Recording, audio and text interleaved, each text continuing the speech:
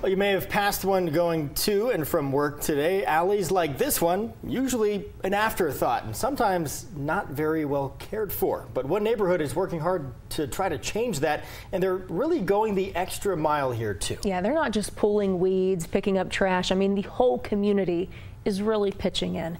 Tamara Lopez got to check out the progress today. And Tamara, I love the special name for these alleys. They're calling them pocket parks. Yeah, Tessa, the pocket parks are alleys just like this one in the South San Pedro neighborhood, but this project has a few goals in mind. So one of them is making these afterthought areas a bigger priority. So that's where the veggie plants and art come in. Now the second part is to clean it up and make it a safer path for kids to take to school.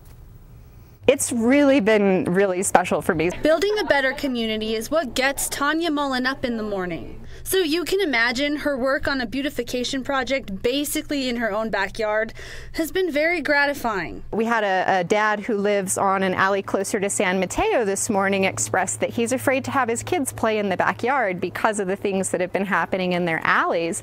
And as you can see, we've got an immediate pocket park really that neighbors can come out and play in. This is the new and improved Way of Light alley.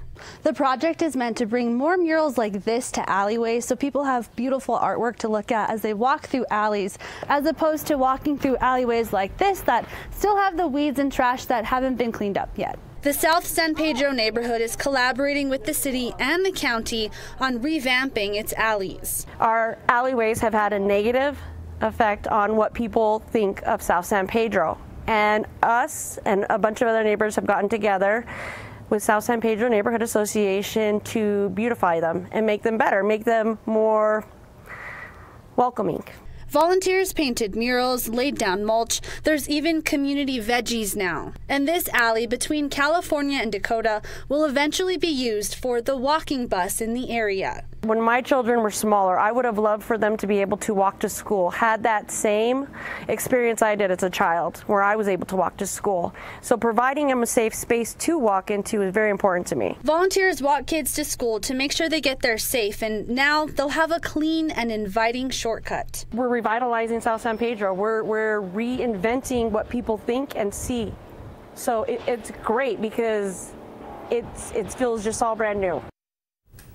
So for this to work, all the neighbors have to be on board on that block to help pitch in and to keep it up. And the walking bus is set to launch this fall with Walktober. And if you want to volunteer for that, we will have all the information under the story on KOB.com. Tessa? Just so encouraging. They saw a problem and they're doing something about it. Tamara, thanks so much for that.